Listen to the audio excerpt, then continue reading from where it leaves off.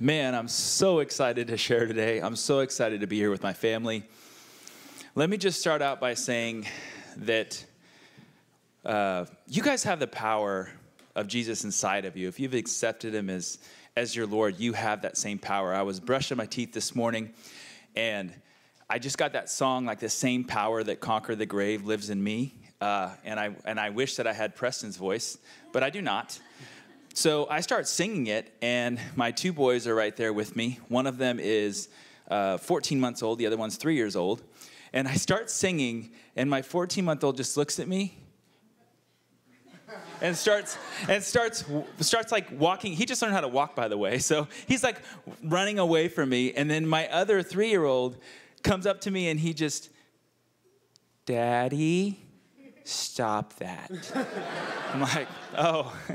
But I love the song though, so it's just funny how I don't know. I love my kids, but you know what? How many of you parents? Are there any parents out here? I mean, there's probably a lot of parents here, right? You will not withhold anything from your children. Any children in here? Everyone has parents, right?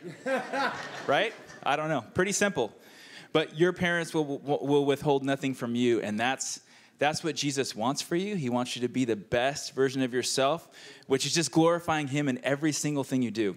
And so I just want to kind of share my story. I have been here for about 4 years at the church. When I came to the church, I was struggling. Like I was beat up. I was tired. We had just kind of cycled out of 4 years of youth ministry. My wife and I, we purchased our first house, which is a fixer-upper. And we took the kitchen down to the studs, and we were remodeling it. And did I mention we had a brand new 1-month-old baby boy, you know? And then you know, I'm working 2 jobs. I'm working real estate, and there's just so many things going on in my life. I was busy, and I'm like, God, like why? I would ask, I'm like, why am I where I am? Like, where am I in my life? I don't feel like I'm glorifying you, but I just came from serving you, like, and I'm burnt out. And I would serve, and I would serve, and I would serve. And what happened was I came to this church, got involved in a community group, and connected with Brian Emmons over there. He was a connections pastor before Mark. And then I got connected in another community group. And then I started playing on the Rock softball team. And then I made some friendships, some relationships. And then I got invited into a discipleship group. And through that, I started to look at Jesus' life. And I said, you know what? I'm not perfect. I don't need to be perfect. But my identity was in works, was in working. And then what would happen is I wasn't doing what I thought Jesus wanted me to do to the full capacity. So then I was unworthy, and I would have guilt and shame, and, oh man, I need to do more for you, God. And then if I do more, Jesus will love me more. And how many of you guys know that is not true? That is not true at all. And so as I start to look at the Father and I just spend time with Jesus, it was just an amazing time, because then I learned that I just focus on him and his word and what he thinks about me. And my identity is through him and not through my works, and not through success, and not through approval, and not through money. And that's just one of those crazy lessons you learn, where the switch goes on in your mind. And what was so amazing is that as we're going through this discipleship program, you know, Brian shared something with me, and we talked about when Jesus was baptized by John the Baptist, and he goes and he's baptized, and he comes out, and heaven opens up, and God says, "This is my son who I am well pleased." And so, like, I just want to share with you today, like, that's how Jesus feels that way about you. Like, he's so pleased with you. And so I realized, wow, like, he loves me no matter what. Like, whether I do something or don't do anything, like, he loves me and he's pleased with me. I don't have to perform for anyone. I don't have to do anything other than be loved by my Father. So I start spending time with them, and my wife and I are struggling at the time. We were heavily in debt, and real estate was not working the way that I wanted it to, but I knew how to be busy. But how many of you know that you can be as busy as you want, but that doesn't mean that you're more successful? Like, you can make yourself busy, right? And that's what we do. And so I said, like, I started just having conversations with God, like, what do you want me to do? And he says, I want you to bring me with you to work. How many of you have ever been called out like that? Like, but it's not really the place, right? It's like, okay, I'll go to work and then I'll come home, or I'll go to church, right? Or I can only pray with someone when I'm in church, right? And that's not what he's called us to do. And so he started to say, bring me with you to work. And I'm like, okay. So, I start going and praying in the morning, before work. And I had an agent cuss me out for something I didn't do. And I just got off the phone and prayed with them and loved on them. And before you know it, I start to be able to pray with people in my real estate office. And then as I start to focus more on the Father, right? And not myself and my own life. Last year I was able to help more families than I've ever helped. And this year I doubled that, which I didn't even think was possible.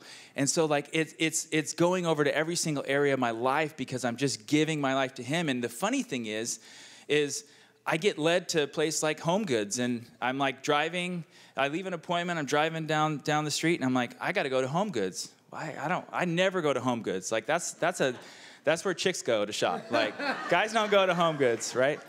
But honestly, I went to Home Goods, and I'm like walking through, I'm like, what am I doing here? I guess I'll get some thank you cards. I need those.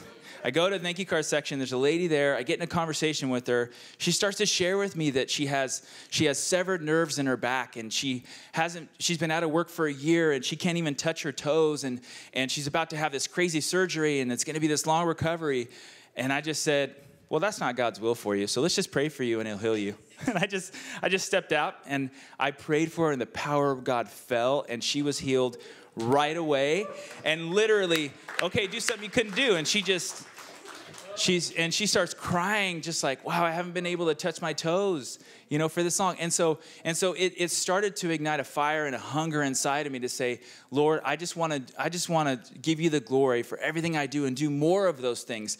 And so I start pursuing him, and I go to this Azusa Now conference where there's like 120,000 people getting together, praying for the world. And there was just amazing things that happened there. But this guy named Sean Bowles comes out, and he pulls out his cell phone, and he's like, is there a Stan and June Smith here? And it's 120,000 people, right? I'm like, where is he going with this? Like, what is this weirdo doing? Pulls out his cell phone, says, Stan and June Smith here. And someone like 20 feet away from me is like, yeah, that's us. And then he says, does January 2nd mean anything to you? Yeah. He's all, is that your anniversary? Yeah. And like everything he was saying was right. And I'm like, this is staged. Like, let's be honest. Like, how many of you have seen something and you're like, that's not real? Like, nah.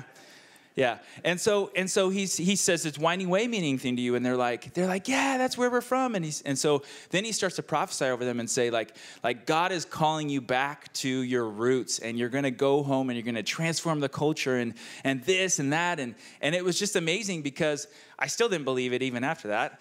Just to be honest, but then he did it with like 6 or 7 more people, and everything he said was 100% accurate. And I'm like, what the heck is that? Well, it's called a word of knowledge. Like, he led with the word of knowledge.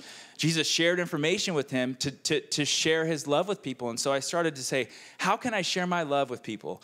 So I came back and I read his book, Translating God, and then I went to a training, and I started pursuing God like I never had before, just spending time with him. And he started speaking to me, and I started to get words for people, and I started to feel things for people. And I don't know, it's really weird. I get things either when I'm in the shower or when I'm like on my way to take a whiz, like I'm on my way, and it's just the weirdest thing. Maybe because you're not thinking, when you're just not thinking. And it's true. I'm sorry, number one, when I go number one. But the crazy thing is that I just remember, like, I was at Pete's Coffee with a member of this church, and I just go to the bathroom, and I feel like I'm having like a heart attack would be the best way to describe it. Like, I literally could not breathe. I'm like, what is this? Like, I can't. And really, I go back, and I'm like, okay, well, this isn't normal. So I go back and I sit down with the guy that I'm having coffee with, and I'm like, hey, this is going to sound completely crazy, but I'm just working on hearing from God, and I feel like this crazy pressure, stress, like anxiety. It feels like anxiety. Do you have any anxiety right now? And he just looks at me with like the most blank look on his eyes, like how do you know that? And he says, I've been struggling with anxiety for 2 weeks. I've lived a crazy life. I was homeless for a good part of my life, but like I've lived a crazy life, and I've never struggled with anxiety. And so I just said, well, God wants to heal you of that. And so we pray. And as we start praying, the joy of the Lord fell down. And we were both giggling, laughing, like in the middle of Pete's. And people are like, And I didn't care. My eyes were closed. It didn't even matter, right? So I'm praying, and all of a sudden, the anxiety's gone. And he's healed of it. And then I start talking about how he's going to go and change infrastructure and build third world countries and do amazing things for God, that he's called him out of this region and all these other things. And I'm like, that's nothing that I would ever come up with. But like, it's just the amazing joy of the Lord came out. And I tell you that story to say that, like, I haven't gone to seminary. I'm just like you guys. I'm a normal person. And all I did was pursue God and what he wanted for my life. And he started to share things with me, and he wants to do the same exact thing for you. And every single one of you. And then you're probably like, oh, well, like, I'm not like that. I'm an introvert. Well, can you bake cookies for someone? Can you give them a compliment? Can you smile? Right? Can any of you smile? Like, turn to the person next to you and they say, don't smile or your face will crack. Like, and try not to smile. Like, it's the craziest thing. Like, everybody can just focus on God and let him lead you to the opportunities that you have in your life with the people you love, with the people here at church, with your community. Like, everybody plays a part. And the second I took my focus off of the works of just focusing on performance and working and unworthiness and all this crazy cycle, and I just focused on God, he started to transform my life. And I get everywhere I go, he's talking to me. And all I do is I go up into a place and I say, Lord, like, how do you want to love this person? Like, how do you want to love her? Like, show me how to love them the way that you love them. I want to see through your eyes. And I just sit there and just wait.